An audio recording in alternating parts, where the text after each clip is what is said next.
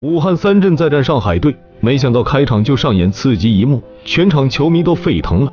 今天带大家看一场武汉三镇的比赛，这场比赛是对战上海。这场比赛武汉三镇在场上发挥的非常精彩，开场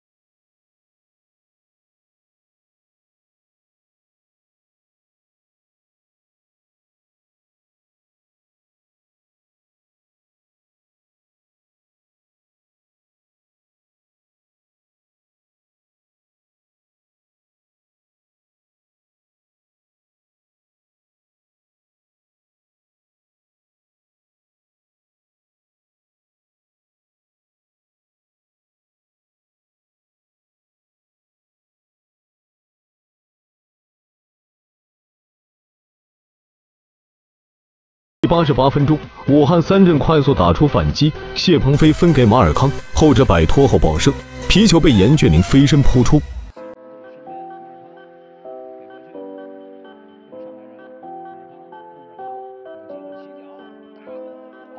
最终比赛结束，双方战成1比0。